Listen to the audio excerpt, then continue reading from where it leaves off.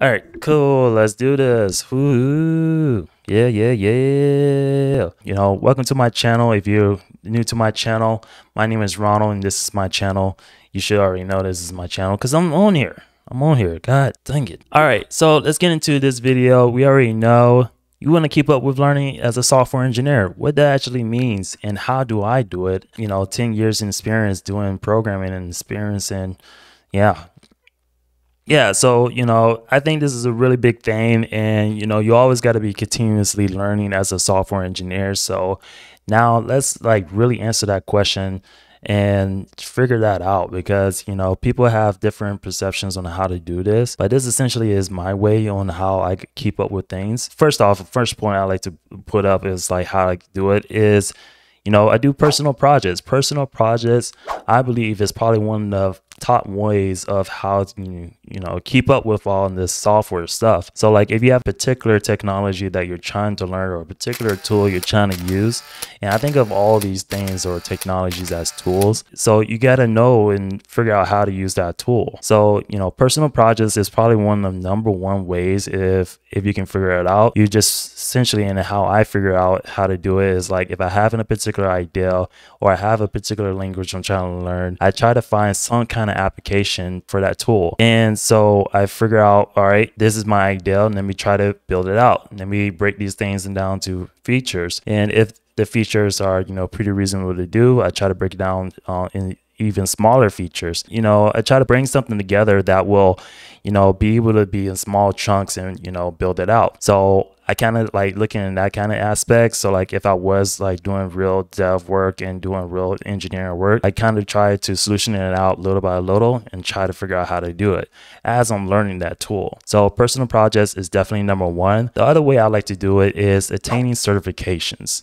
So certifications, and you guys may already know, I'm a Salesforce software engineer. So I do a lot of Salesforce implementation on the Salesforce platform, do a lot of back-end integrations type work. But one of the things I think that was really important that actually really propelled me and give me a fundamental understanding of the platform is attaining certification in Salesforce. So I have a couple of Salesforce certifications, and these things are really vital for the things that I do in the particular things in the areas that I worked in. And I kind of try to really focus on that is like getting certifications in the areas that I work in and be very specific on exactly what I want to learn. And I think that's so pivotal into why you should be doing that, because you want to not just get any type of certification or just get a wide range of certification if you're not actually using that particular like area. So I try to focus on that, and attaining certifications allow me to get around that and be able to solution things way better and more effectively. And so another thing, of course, and I think one of the things, and this is probably like the last bit of how I do it, is data structures and algorithms. So data structures and algorithms is just a fundamental concept for the area that I'm working in. So I do a lot of back-end type stuff. You got to be able to write scalable solutions and things that will be able to scale over time. And data structures and algorithms and be able to practice that is probably one of the fundamental things that you can do as a back-end engineer when you're writing a lot of logic. So, learn the time, the complexity, and the space complexity things have when you're implementing in that particular tool or logic that you're trying to write in that particular programming language is so important. And I want to like stress that. And I do that by just, lead code problems. I think it's like HackerRank as well. I haven't used that recently. Did that for a coding review, but yeah, that is that. Let's get into the next segment of this particular video is like, when do you decide when it's too much? Because I think people don't really talk about this because they think I'm always constantly like coding and figuring out and trying to do stuff. In actuality, I'm not doing that.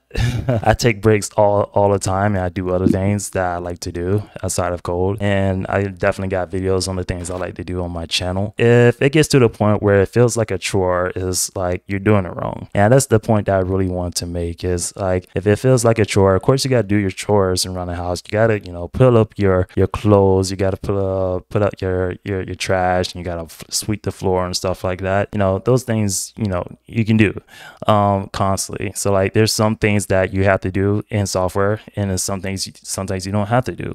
Sometimes you don't have to constantly just learn every single thing about it and it continue to span when it's not needed. And if it feels like a chore, then it's not going to stick to you more than likely. You don't have like a emotional connection to that particular knowledge, and it'll just go away. And you were like, oh yeah, I did read about that, but didn't really stick to me. Didn't use it or anything like that. So when it gets like a chore, you know, stop doing what you're doing. Do what you want to do. That is fun. That will not feel like a chore. You know, have fun with it. So remember that. And then also, when you continue to get frustrated with like particular areas, it's okay to say, all right, I understand that I'm not figuring out this area. You know, take a break. Take a break and know that you can come back to it. And more than likely, that's sometimes when I have the best ideas, is when I'm doing something else. I'm like washing dishes or something like that. Actually, that will actually solve my problem that I was having earlier. So let me get into it. I probably drop everything I do and go and try to solve it. Or I was like, all right, I'm just gonna write it down, get to it when I get to it. So there's also happened times, which goes into my next segment of this video, is how to get back into it. So like whenever I'm done with like coding, I take a long hiatus from it or whatever like that. Yeah, maybe my GitHub is not showing that accurately, because I do some coding outside of it, like with my private repository. I think it only shows my public repository stuff. So I'm coding some days. I kind of remember this one quote: you only give it like 80% of your energy of it. So like if you're really pushing yourself, only give 8%. And if you can think of it like this, it's like, are you really willing to push something to 100% all the time? If you are doing that, then more likely that thing is gonna like burn out and it's gonna fail and you're gonna get burned out. So don't push yourself to 100%. More likely you're gonna overheat and you're gonna burn out and you're gonna blow some pistons or piston rings and stuff like that. Car enthusiast stuff. Yeah, it's okay to take short or extended breaks and, you know, get back into it, because it's okay to reflect on what you're learning or what you learn, and then like kind of repurpose of like what you're trying to learn, your path of learning. It's so important, because like a job might tell you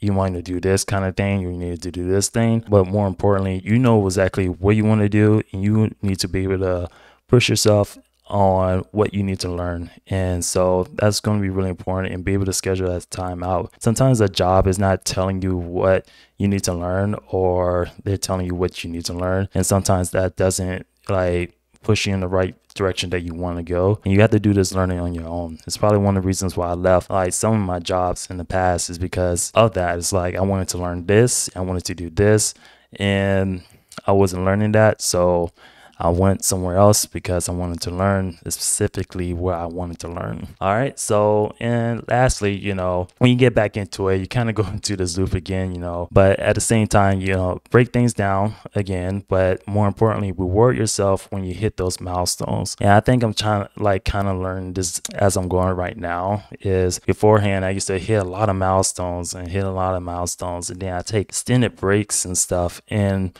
the reason why I took extended breaks is because I feel like it was like anticlimactic when I got to the final goal. I get there, but I don't reward myself on, you know, as I'm going through the journey. And I think that's really important, is be able to reward yourself.